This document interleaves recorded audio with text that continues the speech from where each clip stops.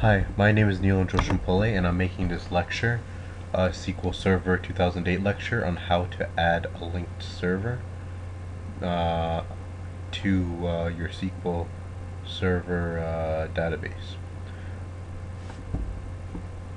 In today's example, I'll be adding a MySQL database to the MySQL database, so I'll be able to access it through the MySQL database through MySQL.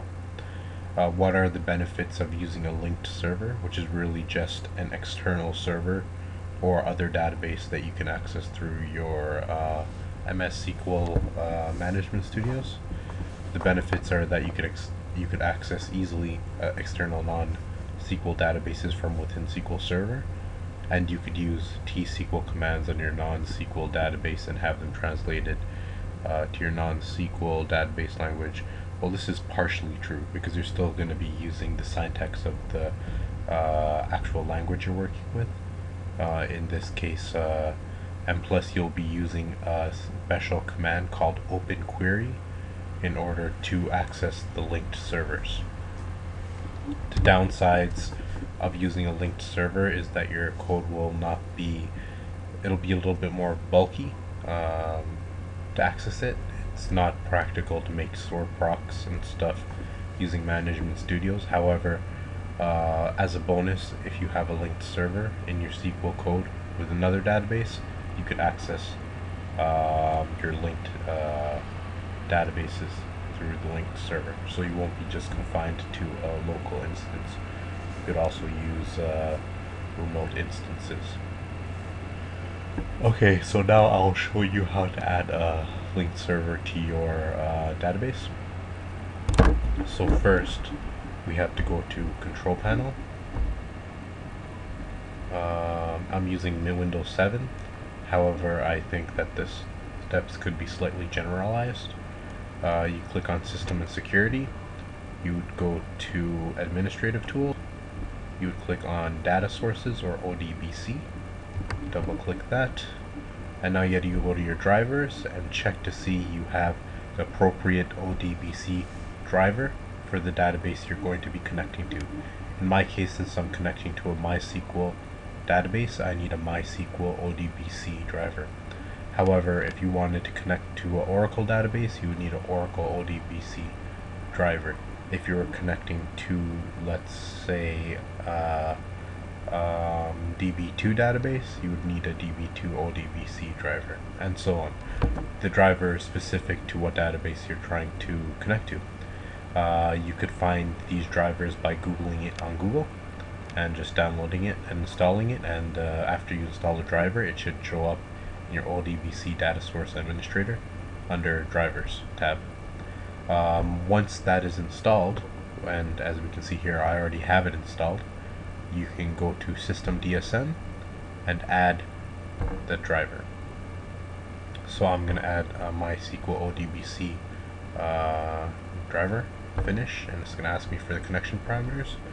I'm going to call my data source name MySQL. It's important to remember that name because we'll be using it to reference it later on. My TCP IP server, or the location of the database, the host server, is on my local computer, so that would be localhost or 127.0.0.1, and I would access it through port 3306. The user would be root, and now I'm going to connect to, I have no password, so this is a local instance. The database I want to access is JBank, and I'm going to test that. Connection successful. Then I go to OK, and it showed up right there. Now I go to OK once again. Now I will go to my management studios, and if you connect to your server, you'll see that you have a local, well, connect to whatever server in management studios that you need to connect to. My development server is local dev, and then you go to server objects folder, and then you would go to linked servers, and then you would actually, let's do this for code. So there are two functions that I'll use to add the linked server. First I will use the stored proc sp underscore add linked server. This is a server side MySQL stored proc. My server name is MySQL.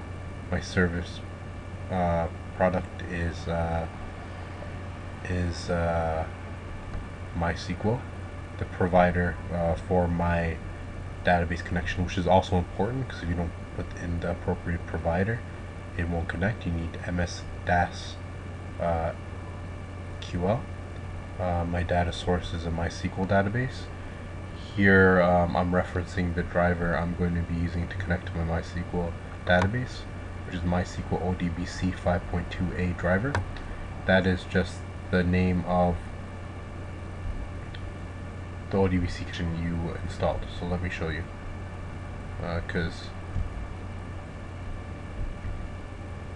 so if we look over here, my driver's name is MySQL ODBC 5.2a driver. I just put that in there. I'm connecting to localhost, which is my local computer, the appropriate port. My database is JBank, the one I'm going to connect to, which is right over here. This is MySQL Workbench, and I'm connecting to this database. And my username is root. I don't have a password, and with option 3. That is my connection string to connect to the MySQL database. My remote server's name is MySQL. My local login, I don't have one because I'm connecting locally. Remote login would be root, and I wouldn't have a password. And I would use this command, sp underscore add linked server login, to connect to the server instance of MySQL. There's another thing to note. A lot of times you need to grant privileges to connect to MySQL from SQL Server. So you could just do this in case. Grant all on start to the account you're going to be connecting to via MySQL root, and from that at localhost, which is just your IP address. I will be putting all this in the comment box below this video, but just keep that in mind. Okay, so now I'm going to run this, and I'm going to add my linked server. So it's been added, and if we look over here and refresh it, I now have my linked server there, which is MySQL.